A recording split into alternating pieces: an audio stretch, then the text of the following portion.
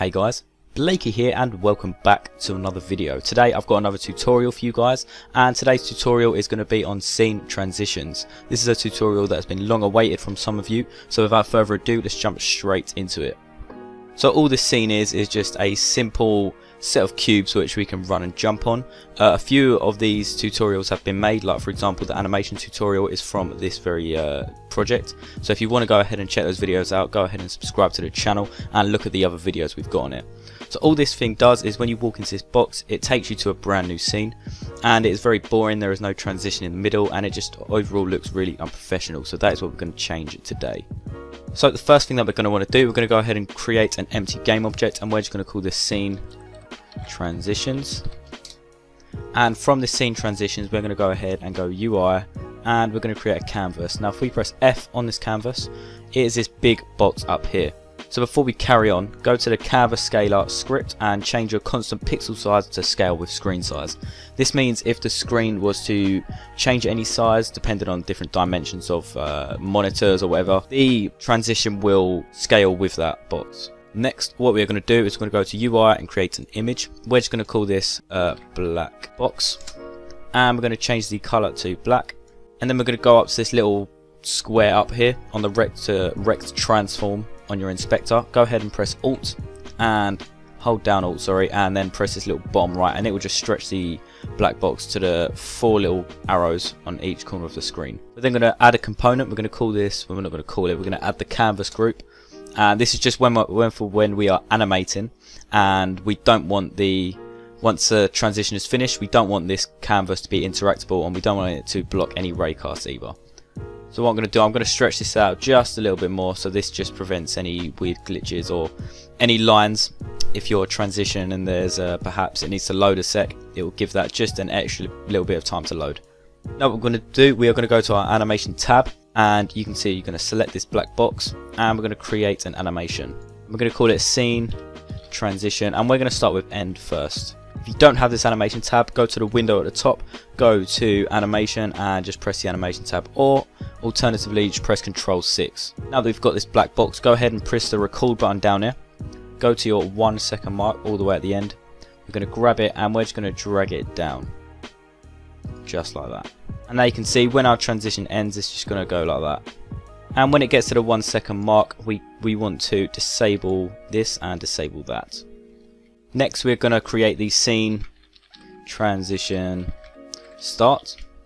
Go ahead and drag your black box even up here right to the top, then hit the record button, go to your 1 second mark again, and we're going to just drag this into the middle, and you can see it now slowly goes down, and this is what's going to happen when we first enter the scene. Now that we've got our two animations, go to your project, your animations tab, or whatever these two scene transition animations are, and we're going to just turn off loop time for both of them because we don't want them to loop, we only want them both to happen once. Now once you've created these two animations, it will create a controller, and mine is called black box because that is the name of the image. Whatever the name of your image is will be the name of your controller. Go ahead and open this up, and it will bring a new tab up called Animator at the top for me, but it might be somewhere else depending on the layout of your Unity screen. And you can see it just has a few basic little objects here, and this is just how you control transitions and where we want them to be triggered and stuff like that. So you can see from our entry point it goes to scene transition end, and that is what we want. We're going to make a transition from end to start, and then we're going to create a trigger for this. So when we're in code we can assign where we want the trigger to be, so then we can choose when we want this transition to start and end. So go ahead to this little arrow up here, well not this arrow, this little plus sign, and just add a trigger, and we're just going to call this trigger start with a capital S. If you're following this tutorial exactly like me, make sure you call it just exactly that. Then we're going to hit this little arrow that is the transition in between end and start, and we're going to add a condition, and that condition is going to be the start right here.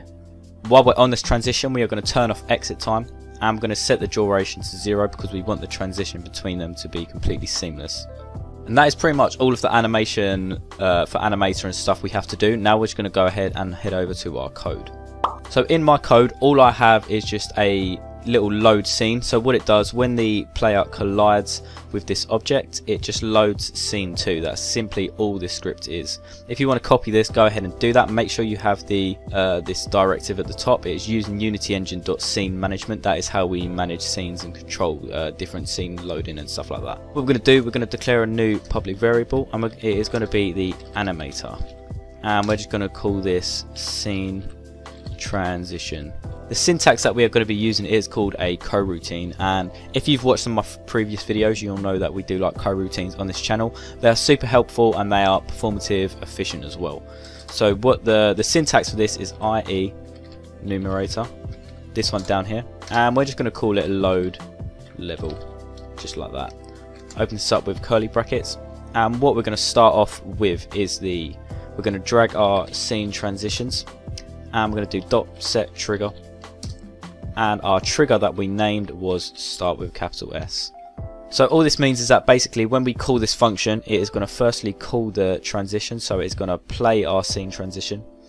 We are then going to wait for yield return new, wait for seconds, and we're just going to wait for 1 second.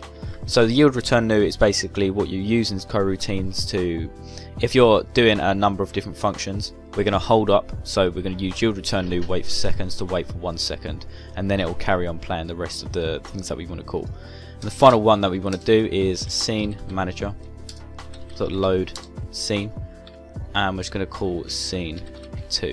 So now we can get rid of this in our on collision enter, and we're going to use the syntax start coroutine, and the name of our coroutine is load level.